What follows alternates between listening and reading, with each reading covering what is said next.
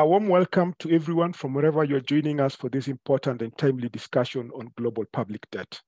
My name is Dixon Omondi, Divisional Director for Southern and East Africa at the National Democratic Institute, and I'm privileged today to moderate this discussion with these distinguished panelists. As we start, let me note that for those who need, French and Spanish language interpretation is available. If you click on the global icon at the bottom of your screen, you will be able to access interpretation. I am pleased now to welcome one of our partners and co-hosts for today, Tim Hanstad, Chief Executive Officer at the Chandler Foundation, to make opening remarks. Tim co-founded Landesa, which is one of the leading land rights organizations. He is a Skoll Social Entrepreneur Awardee and a Schwab WEF Outstanding Social Entrepreneur. I recently had the privilege of seeing Tim at the Lusaka Democracy Summit, and it's great to see him again here. Welcome, Tim. Thank you, Dixon, and welcome everyone on behalf of NDI, of Open Government Partnerships, and the Chandler Foundation. It's great to be with you all today. As we all know, the world has come together to set 17 common sustainable development goals. And our topic today, the growing and opaque public debt, stands in the way of every single one of those goals. By all accounts, debt levels have hit an all-time high and have substantially increased over the past 15 years. Perhaps more distressing, there exists an alarming degree of opaqueness, a lack of transparency in the levels of debt, in the details of the debt agreements, and importantly, in the processes through which governments take on debt. In practice, loans are often given without parliamentary and public scrutiny, and in the worst cases, without the existence of the loan being disclosed at all.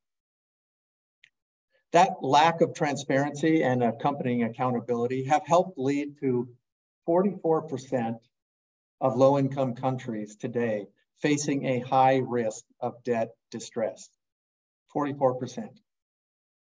And 12% of low-income countries are already currently experiencing debt distress.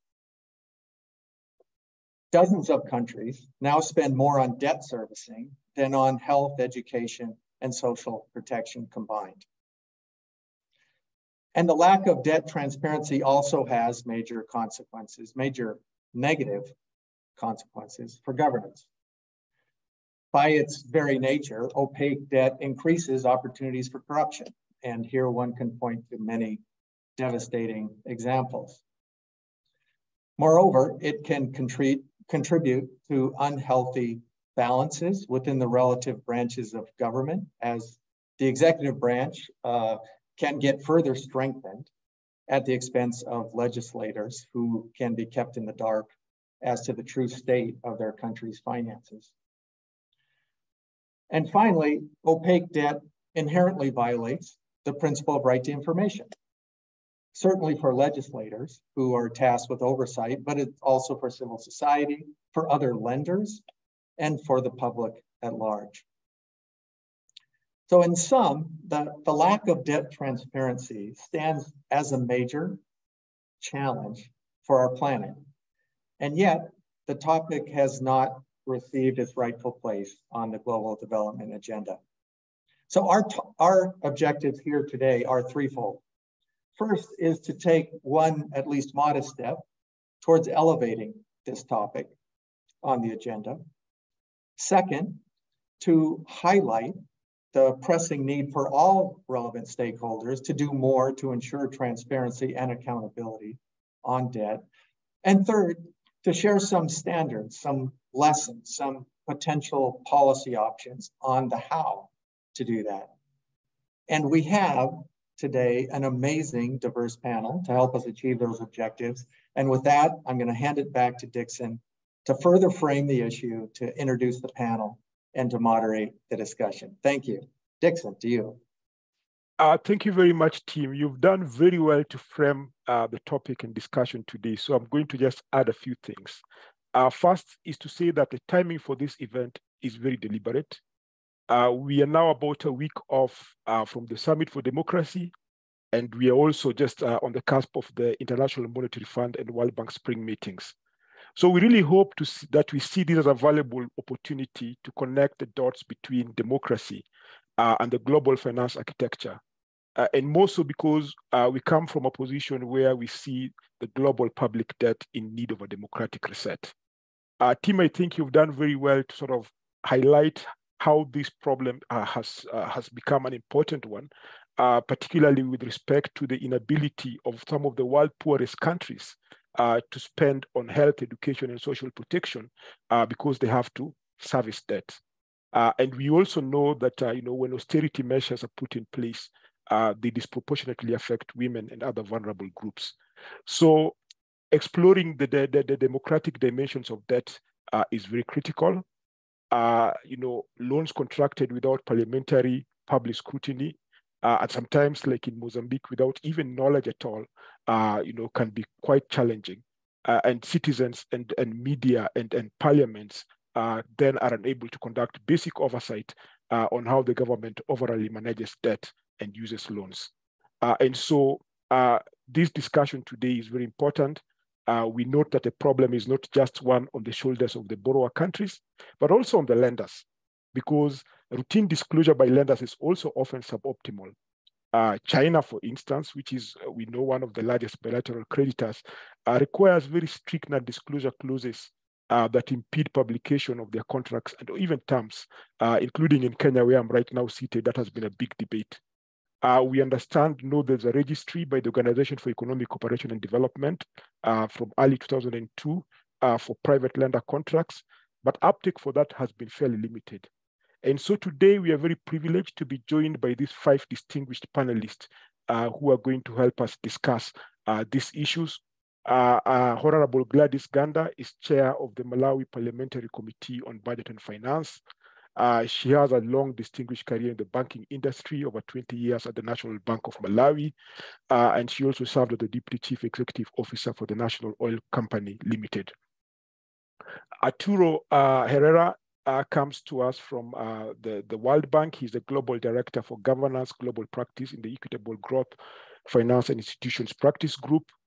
For me, I think it's also very important for this discussion that in his previous life, he served as a minister in charge of finance and public credit for the government of Mexico. So as he will say, he understands both sides of the divide, from being somebody who contracts and reports on public debt to also seeing it from the side of the World Bank.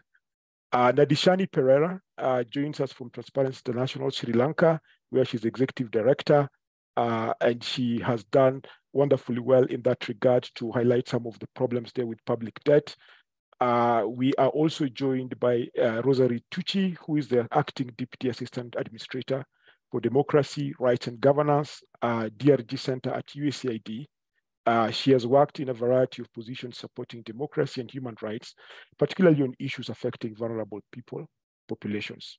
And lastly, we also are privileged to have with us Sanjay Pradhan, who is the Chief Executive Officer for Open Government Partnership. Mr. Pradhan has also served as World Bank's Vice President for Leadership, Learning and Innovation, and Vice President at the World Bank Institute and Director for Governance.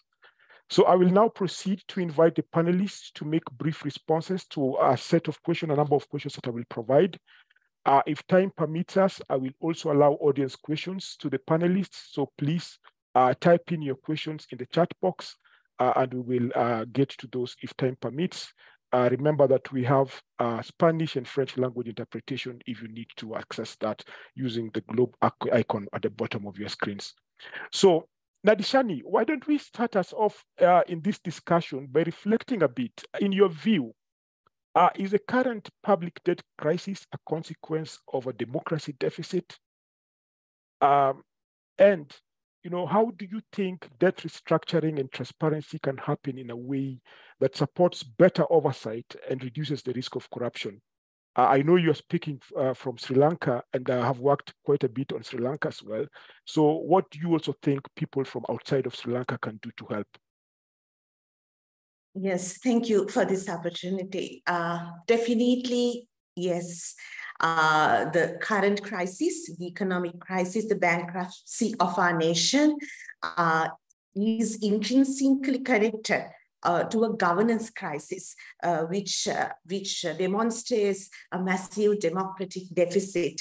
Now, ordinary citizens from all walks of life, in fact, realized this, understood this, and hence we had last year's unprecedented people's uprising in Sri Lanka, which drew headlines around the globe. The one demand of the citizens was for accountability from the highest governance levels, saying this was a preventable disaster, this economic crisis. And people understood by then, with all this different information coming every now and then, about the level of corruption in the country, about it being systemic, about it being grand corruption, about the siphoning away of public resources. See, the whole democratic contract we have was broken. People have lost their trust in their so-called public representatives whom they elected. Hence, they are demanded that from the president to the parliament, they step down. And also, they demanded a systems change. After all, if you look at the decisions of the government that led to the ultimate bankruptcy of the nation, those decisions were taken against the advice of economic experts. And people, just in front of our eyes, we saw the economic crashing. And we saw even when we hardly had any reserves remaining, a bond being paid. And the question was, for whose interest were these decisions taken? Is it for private interest, or is it in the interest of the country? But in a sense, if you look at the big picture here, it's not surprising, because these seems like tactics taken from kleptocrats. It's not anything new to our country, but from independence, we've had a growing kleptocracy. And by now, they are well established. And in this situation, attacking democracy is a tool. I mean, after all, if there was true representative democracy, if actually our representatives voiced the people's need and took decisions on our behalf, upheld the stewardship they have on public resources, and were transparent about these decisions over debt, these critical decisions that they make, bonding us and our children and future generations to debt. If there was any level of transparency, then this would not have happened. But in fact, we see that even the parliament that has vested with the power to provide oversight on public finance, failing to do so, and that power being vested with the executive. So we saw also, parallel to this, attacks on civic space. And you would have seen the protests that started beautifully and peacefully were later on suppressed violently. And now people are in fact worried, and they fear going out on the streets, because even a draconian, rejected law, the Prevention of Terrorism Act, is being used against activists who would dare question, who would demand the right to information, who would dissent. So obviously there is this direct connection, and at this crisis, at this juncture, your last point, what can those from other countries do? What can the international community do? I would say, what can the international financial institutions and bilateral donors do? We are desperate for your support right now. If there's anyone who has leverage with the regime, with the government, it would be these institutions. We are crying for breath, from including the IMF. So therefore, you have the ability to ensure that certain conditions come along with this support, conditions that will make it mandatory for essential anti-corruption reforms, essential transparency, accountability being infused into the management and dissemination of such debt, so that citizens can also directly see how these decisions are made, how these funds, this aid or the loans will be used. So I'll stop there, given the short time, but yeah, we can continue. Thank you very much, Nadishani. And, if I pick from what you are discussing, it's just sort of outlining the importance of democratic institutions, both in the context of making decisions around public debt, but also in the oversight aspect of it, and how, open civil society, civic space, and allowing civil society to be able to engage will be helpful. How parliaments in themselves will be able to participate in that process. And in fact, you've even gone beyond that to sort of place a role and responsibility on international financial institutions and partners, which I hope we will get to in a bit. But that parliamentary aspect is also an interesting one. And so I wanted to try and see what Honorable Gladys Ganda, you think about this in the context of Malawi. You chair the Budget and Finance Committee. What do you really think is the appropriate role of Parliament in the context of debt negotiation and approvals? And I know you also probably have a lot to say about the general situation today for the Malawi Parliament. Before you get to that, also just sort of our deepest sympathies and apologies and solidarity with Malawi for the dealing with the aftermath of the cyclone that you've had to deal with in the last several days. Honorable Ganda. Thank you so much, Dixon, for having me. And just to share a few thoughts on the subject that is. And thank you so much also for passing your condolences. I'm one of the MPs that come from an area that has been affected heavily by Cyclone Fred. And in my constituents, I have about 20,000 households. That's almost 80,000 people that have been affected and are homeless as I speak. So thank you so much for those thoughts. May the souls of those that we have lost rest in peace. Coming back to the issue that is being discussed here regarding the role of Parliament in a country's debt negotiation and approvals. My take is that the role of debt negotiations is very important, especially now when the risk of debt distress is emerging in most African countries. Given the impact of public debt to the overall economic well-being of a country, it is imperative that Parliament we exercise the oversight role over public debt and also public debt management. This is necessary because of the potential risks associated with leaving the executive arm of government to manage the public debt without proper oversight scrutiny. So the oversight role of parliamentarians should be exercised from the onset, from the debt negotiation to debt approval and also implementation itself. So all those three stages, we have to make sure that as Parliament, we play our rightful oversight role. Now, during debt negotiation and approvals, my input is that Parliament should scrutinize the government's borrowing plans and also assess the impact of new debt on the economy and the country's fiscal condition. This may probably involve the debt, analyzing the debt repayment plan, borrowing terms such as interest, probably moratorium, all those terms and conditions that come with the debt. It's when we're contracting contracting the debt itself. So we need all that. So as parliamentarians, you have to be involved from the way to go. And also Parliament should also be involved in setting ceilings on the amount of debt the government can borrow at a given period of time. This is just to ensure it is sustainable and does not threaten the economy, the country's long-term economic stability. The citizens also ensure that the executive arm of government is borrowing within the approved ceilings. My other thought on this issue is also that Parliament should also ensure that there is transparency and accountability.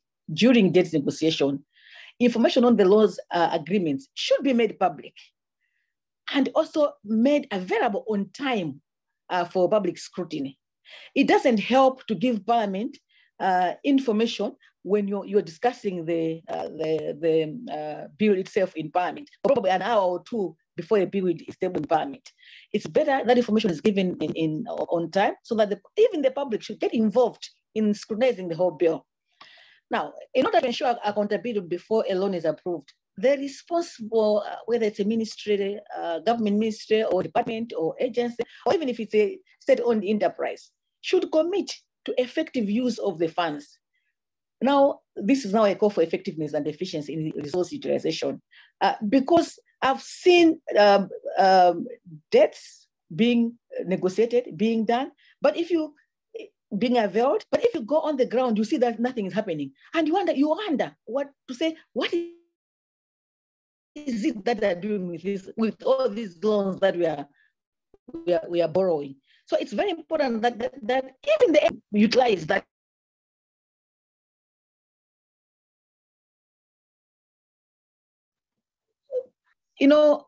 Give comfort. Honorable Ganda, I think we are having a bit of connection problems with you. So maybe you just can summarize at this particular juncture, and then we can always come back to you later on. But I think we're having a bit of sound issues. Oh, okay. Sound issues? Yes, and actually, to save bandwidth here, can we actually have you remain unmuted so that we can hear you, but disable your video? I think that would help with the issues there. Yeah, we have network problems here. Okay, let me do that. Can you hear me now? Yes, we can hear you. Alrighty, and can you go ahead and speak, and let's see if that helps with the issues here.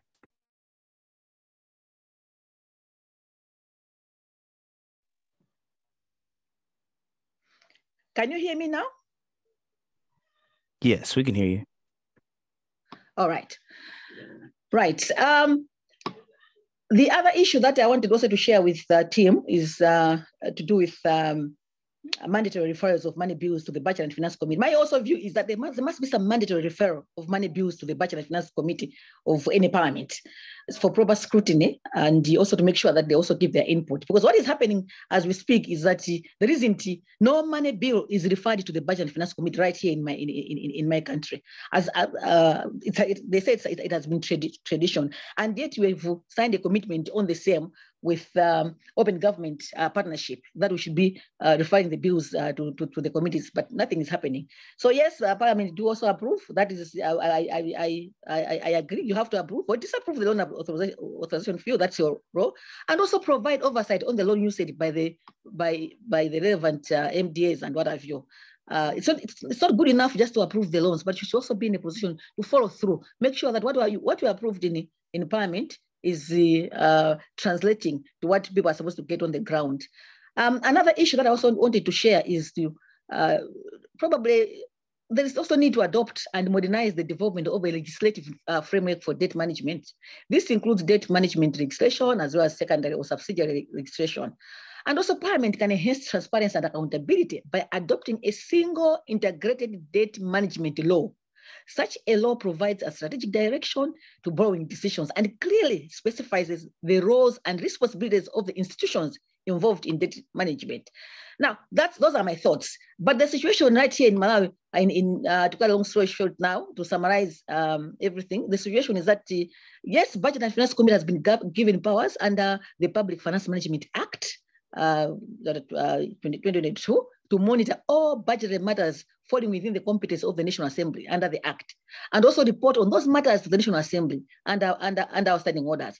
And the Budget and Finance Committee is mandated to scrutinize government domestic and international borrowing policies.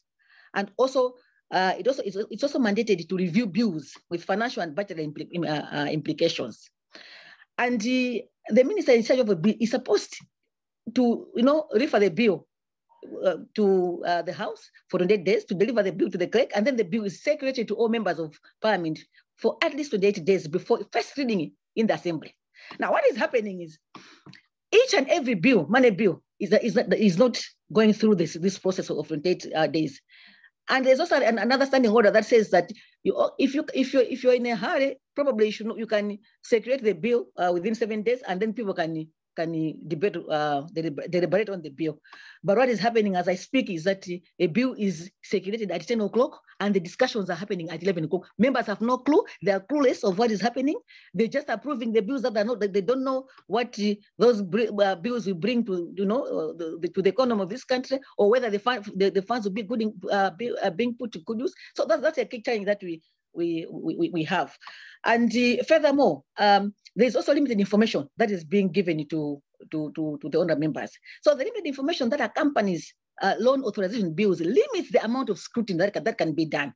A bill is presented in the parliament without giving the tenure of the bill, no pricing, you don't know the costing, you don't know the whole amount, even the total project cost of the whole thing. So you are having information in bits and pieces. So as such, honorable members, we actually fail to have a meaningful discussion on those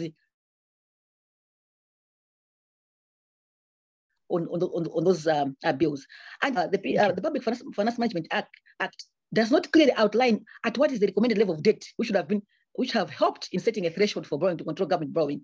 So there is a lot that is happening. Yes, we have laws. Laws are very clear, but there are also shortcuts that are being done, most of them, and especially with the money bills. And the tradition has always been that money bills are not being referred to Parliamentary Committee on Budget for scrutiny. And yet it's already in our act, and yet it's already in our standing orders. So you see, we have standing orders, but you're doing shortcuts.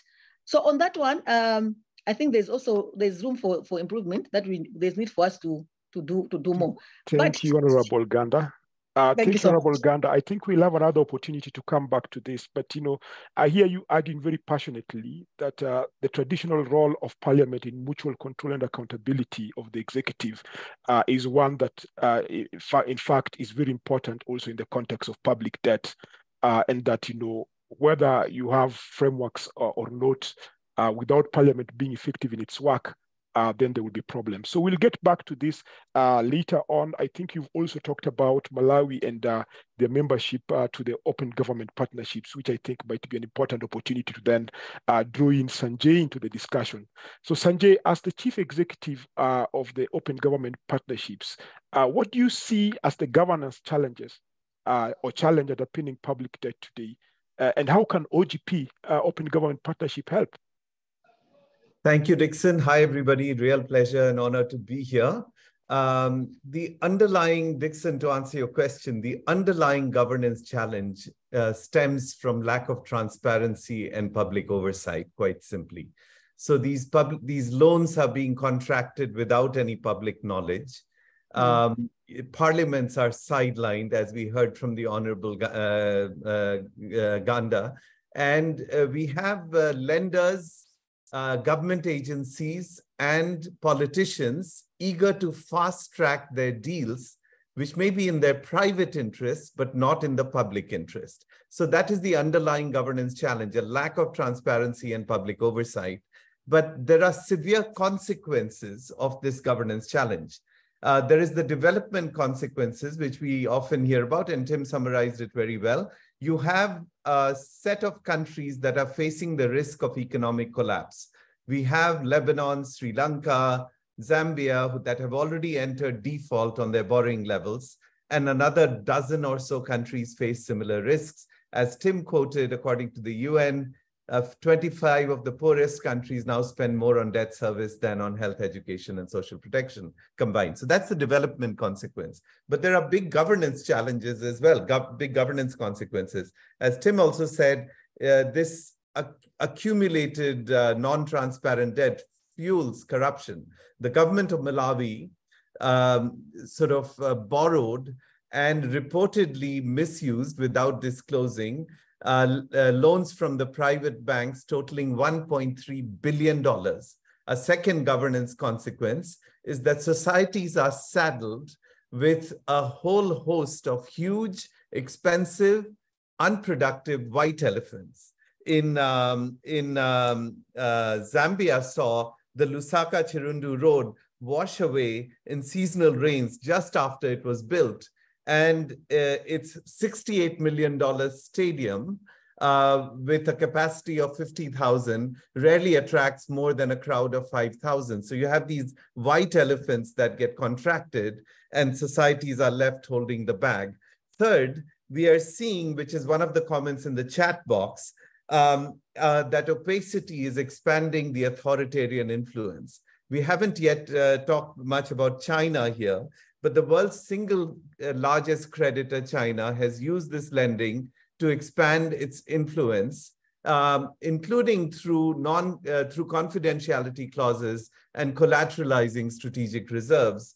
And because the terms of the loans are not being disclosed, the general public is unaware of, is oblivious of these costs. And it was great to hear from Nidashani from Sri Lanka, where I was just there in January, where citizens, in fact, have become aware of these costs and have taken to the street. So that's when public awareness and public oversight kicks in. So the bottom line is, what should be done? What are the solutions? If you look at the evidence from the evidence in the literature, it really shows that transparency and public oversight matter. Numerous studies underscore that debt transparency reduces the amount of debt and lowers the cost of borrowing. We have also seen very promising initiatives that expand public oversight. For instance, you have a CSO coalition, the CSO Debt Alliance, supported by NDI, Dixon, which has actually monitoring, making debt transparent and monitorable. Now, these are the two aspects that we need. We need transparency and we need public oversight. And that quite simply is what open government is about and how OGP can help. OGP can help on the one hand with enhancing government transparency in OGP action plans, and on the other hand by enhancing public oversight from parliaments and civil society and citizens.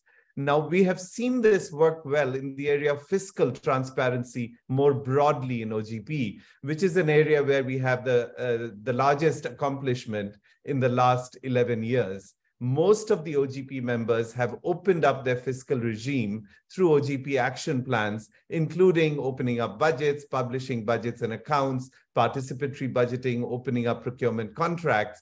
Now, when they open up budgets and accounts, that includes debt, but it's unclear whether the quality and quantity of the reporting is sufficient for what is required for good monitoring.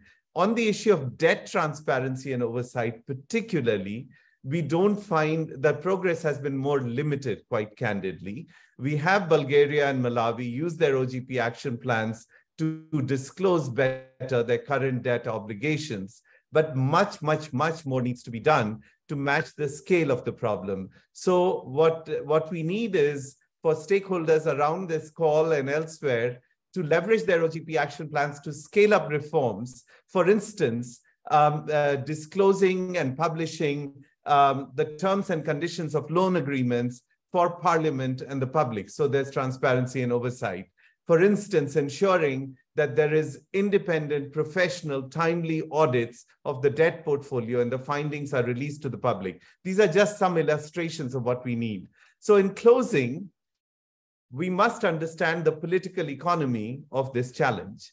We have very powerful vested interests from foreign and domestic vested interests that benefit from opaque debt and unaccountable debt accumulation. Therefore, what we need, and that's where I call upon government reformers, parliamentarians, civil society to join forces, forge a coalition, a multi-stakeholder coalition that can push back and shine a spotlight on debt to ensure it serves the public interest, not the private interest. Back to you, Dixon.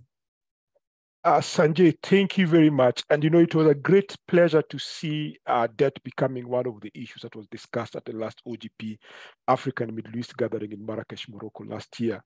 And as well to hear sort of the progress being made by countries in terms of debt commitments. Bulgaria and Malawi you talked about, and hopefully that is something that we will continue building upon as we go along.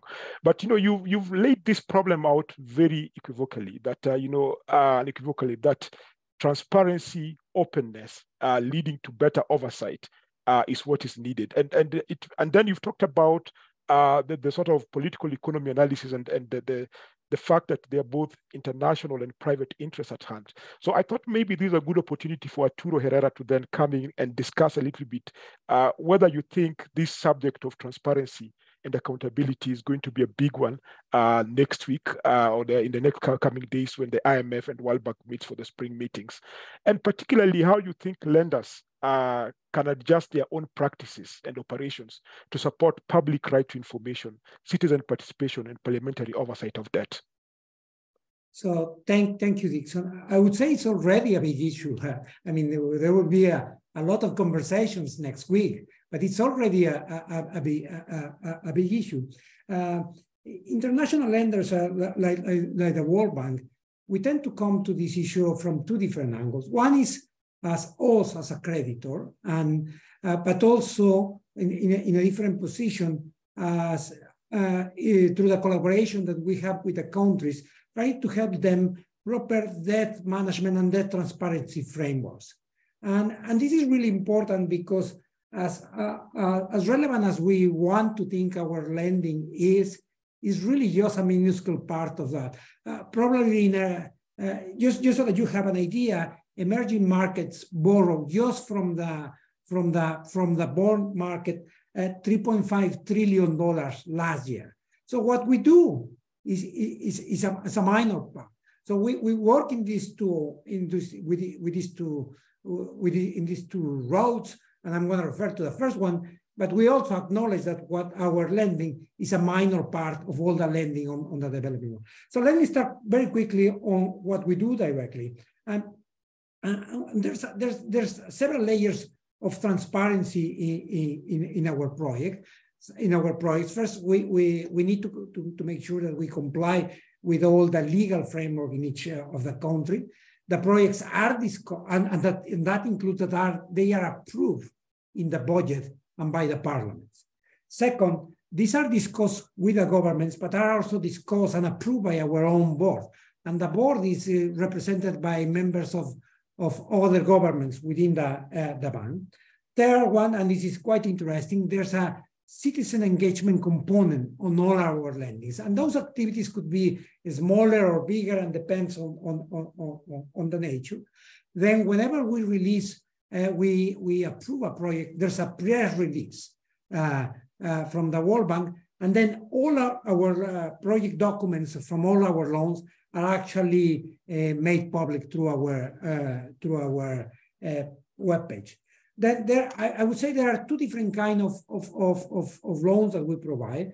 Some are about specific investments, and that's really important because what is also made public is what are the uses of the resources and what are the expected outcomes of the resources. So if we lend to a country to build schools or to build hospitals, we want those schools and those hospitals to be built, but also want to have impacts on education and health.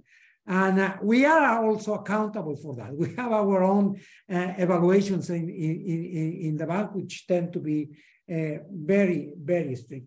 But as I said, that's just one part of the lending to development countries. And probably much more important is what it comes from other sources. Bonds, as I said, is 3.5 billion, bilateral loans, which already some of you refer, and loans with commercial entities. And what we are trying to build is to make sure that there are the proper debt management structures, but very importantly, and more often now, debt transparency technical assistance. And we are doing a little bit more than you could imagine. I actually learned it just 3 weeks ago, what were we doing on these issues. For the poorest of the countries in the world, which are what we call IDA countries, and there are 75 of them identified in this condition, we are expected to have from June last year to June 25, 50 different, working with 50 different countries on their transparency frameworks. Already, we have 25 activities with some countries. So we are halfway there. And probably a couple of things more. before I exhaust my 5 minutes. One is there's really important, and there's a lot, I would say, already good practice in some countries about how to provide information in a timely basis for parliaments. And there are good practices about what should be the proper overseeing from the parliaments, like approving the net indebtedness, etc. What is there's less experience is about how to provide the proper information for the citizens. Because if the information is provided in a very technical manner, even if that's very transparent, is not necessarily the way in which is easily digested by the citizens on the street. So that's a lot of work that we probably need to do on that aspect. Let me stop here. Thank you very much, Arturo. And I'm seeing also a lot of great questions coming in via the chat, which I hope we will get to. But before we do that, Rosary Tucci, I wanted to see what you think, in terms of whether the international architecture for debt is in itself adequate. It provides for adequate disclosures on a consistent and comprehensive basis. And whether you think debt transparency is important, which really is a question that my good friend Jason Braganza from Afrodad is asking, that, is transparency on its own enough? So how important is debt transparency from the perspective of USAID? How is USAID working with borrowers to support domestic level debt accountability? And how generally are you engaging with international lenders? Great, thank you. First, it's exciting to be here with such a diverse set of stakeholders, and I think that's really indicative of how the conversation is changing. Really at AID, whether it's our own administrator or our new Office of the Chief Economist and now the DRG Center, soon to be a bureau, we are really interested in deepening the conversation on the impact of debt and the use of democratic principles to improve economic well-being. So, for us, the case is really quite clear why debt transparency is important. And I don't want to, go over the problem. Again, I think Sanjay and Tim, you covered a number of pieces, all the panelists really. The one piece I do want to mention is also the impact that this has on public trust, right? And in the democracy space, this is a challenge that we're really trying to tackle. The authority to borrow is a cornerstone of the public trust. And of course, this is premised on a government's commitment to take on debt responsibly in ways that benefit citizens. So I just wanted to add that element to the conversation of, the lack of transparency in this problem set when loans are contracted out of the public eye. One of the things that many of you, I'm sure on the call know about is our annual debt transparency monitor. Our team, really conducted the research and really supported this effort because it really does highlight just how little information local stakeholders have on what their governments are borrowing at the taxpayers' expense, right? And so what we see is that in developing countries, only about 60% of the information is being reported. And one interesting data point that I saw in this research is that many of the countries that benefited from the relief under the G20's debt service suspension initiative in 2021 actually became less transparent over time. So something to look into a little bit more. Again, Tim, you mentioned a lot of the risks, so I won't go over those, whether that's, public actors expanding their power, eluding the democratic checks and balances that Honorable Ganda mentioned, the role of legislatures, the media as well. I would also add to this conversation in addition to civil society. We already mentioned the impact on exposing the economy to risks. And then, of course, what I mentioned, this erosion of the social contract between citizens. We could also take this conversation at some point later to look at what Shani mentioned is when there are protests demanding this type of accountability, but also on the flip side, what happens when there's a public backlash because of reforms and austerities needed, right? And so there's a whole nother democracy component to this that we could unpack. But let me just quickly take a few minutes on how we're trying to mitigate these risks. And again, we mentioned the Debt Transparency Monitor as a useful reference point, but also the rubber really hits the road in our support to our missions and in many of these countries abroad to improve their debt management practices and institute stronger coverage and reporting of timely debt data. One of the examples I would mention is in the Maldives, which is one of our Democracy Delivers countries, where we supported public financial management to help support the country's first ever statement of fiscal risk, which laid out the government's fiscal weak spots, including its debt exposure, and which is helping to calibrate fiscal policies to become more resilient and better able to respond when faced with future shocks. Sanjay, I think it was you who mentioned the Civil Society Organization Debt Alliance, right? There's a program in Zambia, the NDI supported with the support from USAID. This alliance is bringing together 42 Zambian CSOs who are working to hold their government accountable for its borrowing decisions, including through parliamentary oversight, which the Honorable Ganda spoke to. And so really, we're looking to enhance this debt support to countries around the world to situate transparency and accountability in debt management. And so I think, you look forward to more programming in this space. I do want to touch on one other quick thing before I wrap up here, is our work with our other interagency colleagues, right? Because it's just a small piece of the puzzle, but state and treasury together, we all have a role to play in this. And to make transparency and accountability really a priority for all creditors. And Secretary Yellen has been one of our most vocal advocates for this greater transparency around IMF lending, while also pushing with other lenders, expanding the IMF lending toolkit. And really, again, working with Treasury and State, they've really activated their own diplomatic arsenal in finance and foreign policy venues. And they're pressing for fair and transparent debt relief for countries in crisis, so that all bilateral creditors are participating meaningfully with all their cards on the table. We'll also look at ways to work with private creditors who have been a little bit slower to join the party, but we believe with dialogue and trust building, we'll start to see these commercial lenders step up their reporting on what they lend and the terms of their contracts.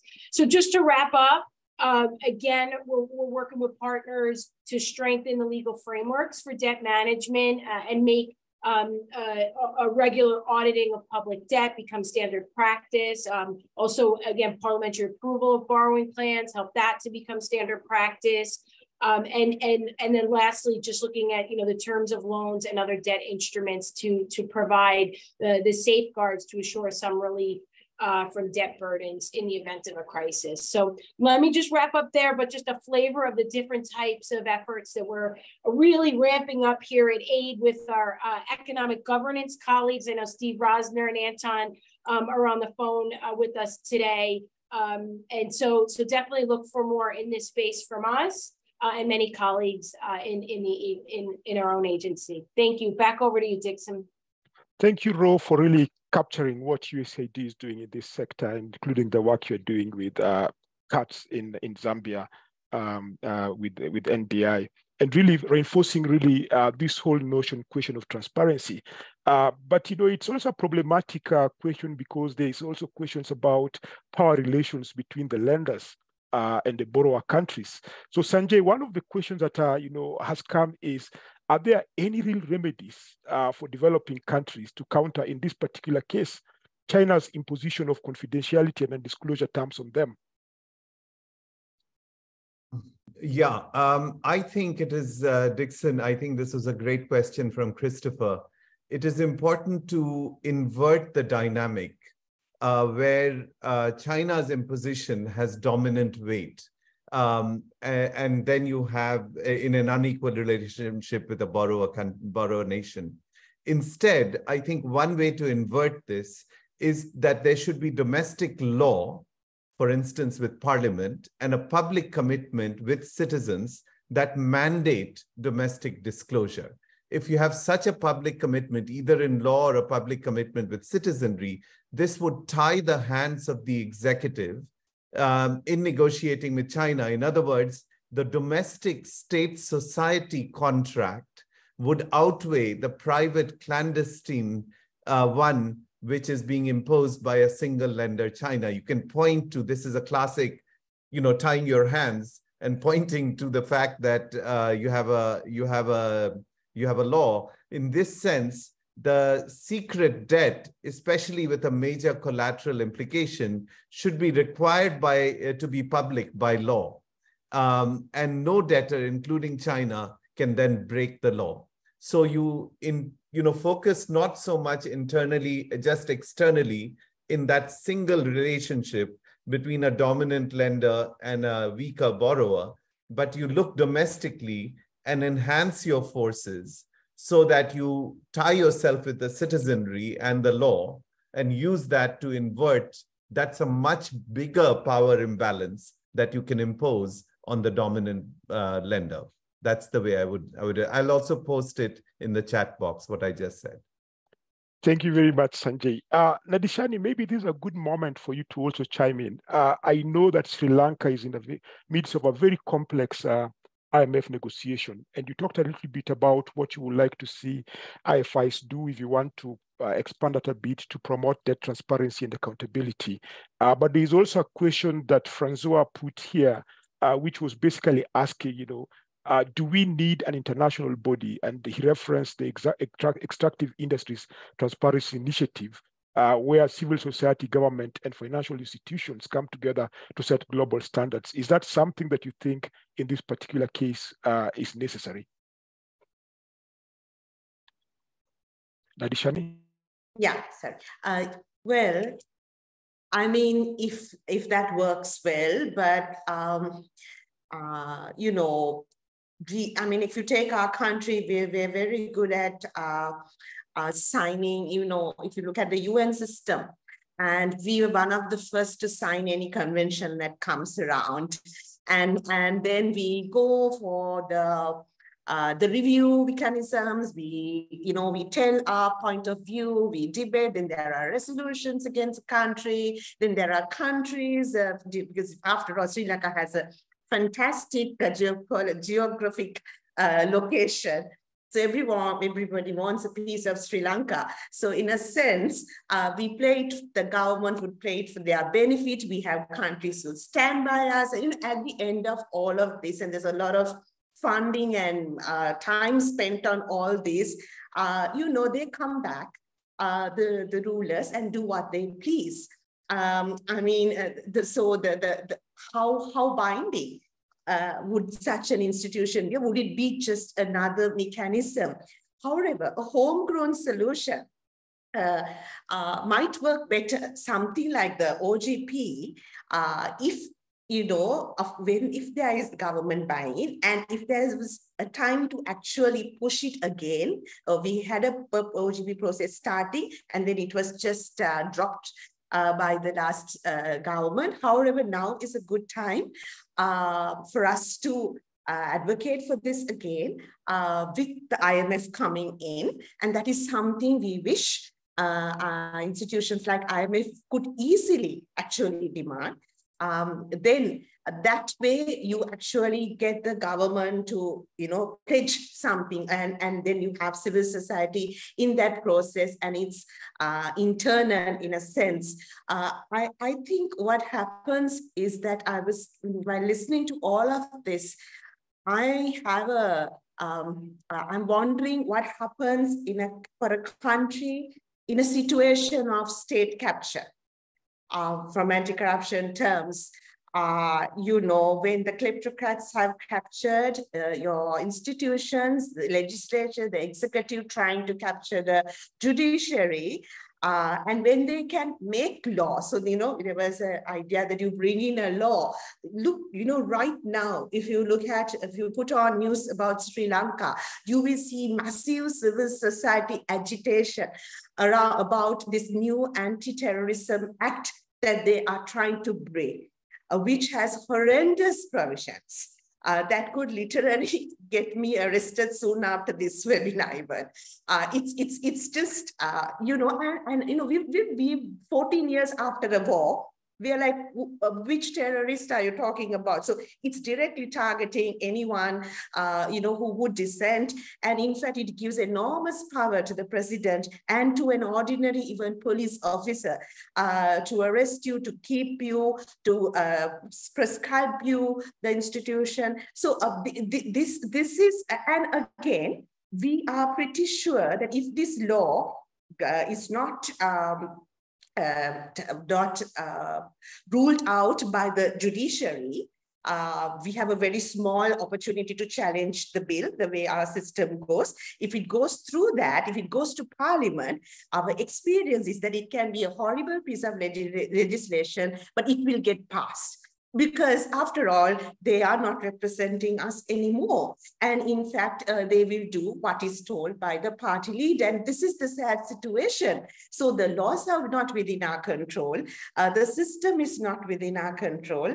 And I suppose the people felt the only thing was to step out, and which happened last year. But now, even that is not possible, because we are being arrested, we are being witch hunted, and in a very tactful way and a sophisticated way as well, so that there's a sense of a chilling effect created, and there's self-censorship. If you take media or civil society organizations such as us, and there's also very smart co-opting of institutions, civil society, and personnel that's also happening. I would like to, I'm actually putting a question back to the esteemed panelists and other. We have a very rich audience, very good ideas. How could we help a state that is in capture? So we've been telling the IMF, in such a situation, if you or any other international financial institution or bilateral donor provides unconditional support, now we need that support. We're not saying not to give, but if you do provide unconditional, when I mean unconditional, without bringing in essential anti-corruption reforms, and we've made it clear, we know what those are, right? It's doable. You actually are enriching the kleptocrats. In fact, it is used as a propaganda tool. If you watch our news, you would see how the IMF approval has been used. It is used, and in fact, the money, like we've seen in Sri Lanka, this is not our first IMF grant, it will be re-corrupted. So in fact, you might be harming us more than supporting us. And this is but a point I like to hear thoughts from others as well on this. Thank you very much, Nadishani. I would not like for the conversation to be limited between you and Arturo, but I think you raised fundamental questions which Arturo might also want to reflect on. What happens in a context where the state capture and where those countervailing structures and institutions are domestically either absent or not effective enough because of the conditions. And I think we had Sanjay saying that, that's one way to try and compensate for the skewed power relations. So from the perspective of your seat at World Bank, is there anything you want to say to this? But as you do that, there's also a question which Jason Braganza has asked, which really is, beyond transparency, how do these things link to the whole concept of economic transformation? And particularly in the context of Africa, how does that transparency ensure economic transformation? Arturo? Yes, can you hear me, right? So let me actually first answer some of the questions that somehow Nadishani put it. There's no such a thing as unconditional support from the World Bank. Actually, the complaint that we often have from the countries is that there are so many conditions, or that the program is so elaborated that it's not fast, right? So we need to think about what are the resources for. We need to create a framework of results. There's internal discussions within the bank to make sure that actually everybody is convinced that it's gonna have the proper result. So I think on our side, it's actually the opposite, the kind of thing that that drives our relationship with the government. Now, so there are different kind of conditions, and I'm always careful with this term because that tends to resonate to the 80s or the 90s when with the Washington Consensus and conditional lending, and not really what we do. But for certain kind of our projects, we actually require or agree with the governments to do institutional reforms. And those institutional reforms could be about how do they reform or adopt good practices in the way in which they manage their budget, in the way in which their budget is made transparent, in which accountability measures are introduced, but also could be in the way in which the transparency frameworks are adopted. So the 25 activities that I refer that have been taking place over the last 18 months are actually on that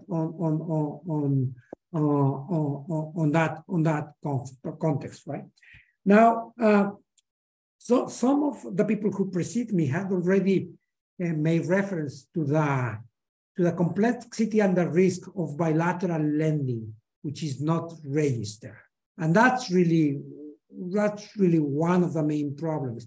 And it's not only a problem in terms of helping the debt to be built, probably built to a level that goes beyond their sustainability, but it also becomes a problem of the solution of the problem. And let me be very frank about it. And this is one of the issues that I was able to witness both from the World Bank, but also when I was a finance minister in Mexico and I was sitting on the G20 conversations. If not all the debt is made transparent, as some countries are asking for relief on their debt, that they encounter a hurdle there. Because the concern of, let's say, Bank A is that if they made a reduce on the service or actually on the debt of the debt of that country, what that country is going to do is turn around and pay one of the bilateral loans which are not public.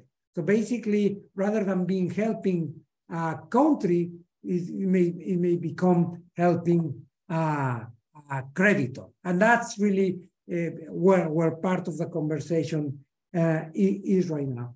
Now, one of the things that is really important, it's about the uses of the lending, and I'm concerned because very often in several roles that I have to my life, I found that the public debate gravitates between two different opposite points. One in which debt is demonized, right? And just a few days ago, I was riding my bike in DC, and I crossed past a bus stop in Pennsylvania Avenue, and there's this sign that say our debt now is $35 trillion, and it keeps building, right? And it's this idea that the debt of the U.S. is way too high. Sure. The U.S. economy is also really big, so that the debt is not really a problem. And actually, the debt on the interest rate on the U.S. is paying is 4.5%, and the inflation in the U.S. is more than 6%. So actually, there's a negative interest rate, real interest rate on the U.S. debt. But also, making transparent the uses of the debt could help everybody understand and to properly say the issue. For example, a large percentage of what the World Bank lent over the last 3 years was actually COVID related. A large percentage of what we lent was directed for countries to buy vaccines, to increase the capability of their hospitals, to hire doctors, to hire nurses. So it's really important to also focus on the uses and not only on the financial headlines. Let me stop here, Dix. Thank you. And so if I hear you right, you're saying that debt is often needed. The question is to what use it is put to, and maybe that partly then expands this just beyond an issue of transparency to really how effectively it's used and the need for it. But I wanted to draw you back, Honorable Gladys Ganda, not just in the context of pandemics and crisis, which Malawi is going through right now. We understand that in such context, then these issues become even more complex. So if there's anything you wanted to say to that, but I'm also more importantly interested in the fact that Malawi has just rejoined OGP, and you have a national action plan that includes a policy commitment to improving debt transparency. So what specifically is this commitment, and where do you think the challenges lie in terms of implementing it? Yeah, thank you so much, Dixon. Malawi indeed rejoined the Open Government Partnership in January, and we have a national action plan that includes policy commitment to improve debt transparency for the Parliament. What specifically is in the commitment? There are so many issues that are there, but I'll focus on the key ones. The action plan has several commitments, and the most relevant ones to improve debt transparency are those that require adequate time for scrutiny of loan authorization bills by members of Parliament. That is, I already indicated earlier on, that's allowing 28 days notice before the bills are debated by Parliament. Why we put 28 days notice is to make sure that as other members of Parliament, we have space to consult our constituents, to also have space to consult the non-state actors, the CSOs, because the CSOs in Malawi, they do play a greater role in terms of assisting members of Parliament in bill scrutiny. So we're giving those 28 days to make sure that we have those interactions with our key stakeholders.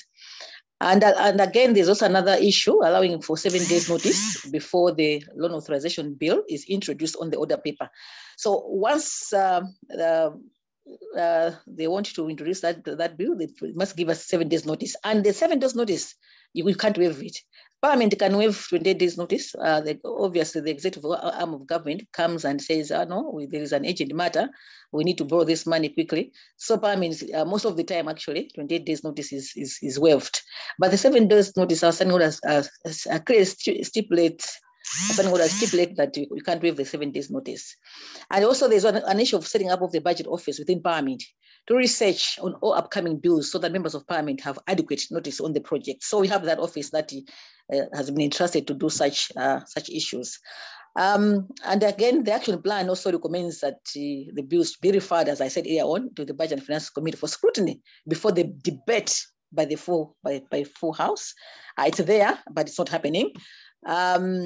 It also mandates or asks the Minister of Finance to provide more information on the objectives of the bill so that members of Parliament have adequate information when we are deliberating the bill and also when we are referring to the stakeholders. But that is also not happening. We have, of course, challenges that we have encountered with those bills, expected challenges. Challenges include like the executive adherence to existing Parliament guidelines and procedures. It's there, but we don't want to change. There's also lack of coordination among the relevant public institutions.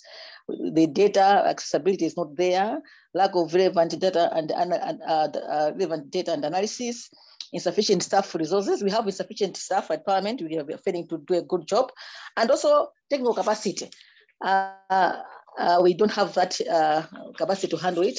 But more importantly, there's lack of parliamentary autonomy. There isn't parliamentary autonomy that we can talk about at Malawi Parliament. And also that translates to insufficient scrutiny. So all in all, there's an action plan, yes, but the proof of the pudding is in the eating. It's nothing that is, I cannot say that we are doing well on this one. Yes, there's some movement, there's an action plan. Probably what is necessary, what we need to do now is to make sure that we implement that plan. But before I give back to you, there's another issue that I want to talk about. Involvement of CSOs on any issue that involves the public and Parliament is crucial. And especially when you have a minority of opposition in Parliament. you have, like ourselves, we are less in numbers, and the government side, they are more in numbers. So every time they bring a bill in parliament, regardless of what you're going to, what you want to say, they will still pass it.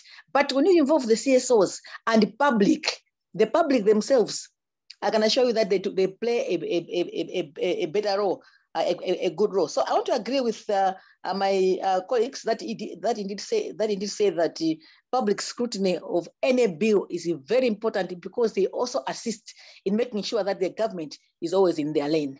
Thank you so much. Thank you. I see we have only a few minutes remaining, and there is a question about the role of the youth in demanding accountability, for public debt accountability, which I wanted to, if you allow me, allow Rosary to answer. And Rosary, because you've dealt a lot with marginalized groups, I wanted to also see what your thoughts are about how, you know, decisions around public debt can be more gender intentional and take into account other marginalized groups as well. Rosary? Yeah, I think there's a couple components to this this topic or this piece of the discussion, and it's not just about how the impacts affect these communities adversely, right? We all know that a lot of times, whether it's women or youth, they're not a high priority, right, in the decision-making process. And so that's a piece of it, right? And how a lot of the pressure of servicing the debt, you know, reduces resources for public services, you know, it compounds the pain felt by the most marginalized. So, I mean, that's, I think, one piece of the inclusion dialogue. But I think, you know, and then that leads to, okay, so is data available? Do CSOs that youth or women are part of have the capacity to push back and meaningfully engage? You know, is the civic space even there for them to do that? As Nadeshani was talking about, and that gets back into some of the core development work that we support. So I think that's why you see the core democracy work alongside the economic reforms, or we're pushing for both of those, because these pieces are so intertwined. I just want to mention one other quick thing, because we are running out of time. And this is what I was saying before about, you know, and I think, Sanjay, you were saying it, you know, where is the power? And I think that's where we can have a whole nother conversation on, you know, how you're building that local power, that local voice, not just within the country, but regionally, globally. It's building that global solidarity, which expands the local power base, right? And so that's why we're thinking much more broadly about those types of networks, those types of efforts. So it's not just it's not just thinking about how these policies impact these communities adversely, but then, you know, what is their power and resources to respond to the challenge, you know, from their standpoint, right? And so it's not, but we all play a piece of this, right? And so we just want to be mindful of supporting that piece of the puzzle as well. But let me stop there. Again, we could spend much more time on it, but maybe let me hand it back to you, Dixon. Thank you very much, Rosary. I think we are coming to the end of this, and what I've had is a very rich discussion about how transparency and openness itself could, which is a democratic, imperative, can help us improve on debt accountability, and how debt is generally used. I've heard a lot about how countervailing institutions are important. Oftentimes, the executive is responsible for procuring, using, and reporting on public debt. But we've heard here about the role of civil society, the role of parliaments, and so on and so forth. And so all these are very important discussions that we need to keep going. I see participants are interested in trying to establish some form of contacts. So if folks want to directly exchange contacts, that's also welcome. But at this juncture, I would really want to thank our partners, the Chandler Foundation, OGP, all the panelists who've joined this, and the audience as well for participating. The questions, I think, were very appropriate, timely, and just the thoughts that have been shared around them are things that I think we all need to carry on as we go along. So it's been a great pleasure hosting this discussion for the last about 1 hour, 15 minutes. I want to thank you all for attending and hope that we'll continue to explore the critical linkages between democracy, the global finance architecture, and more importantly, helping push for greater transparency and accountability in public debt. With that, we come to the end of this webinar. I thank you all. Thank you.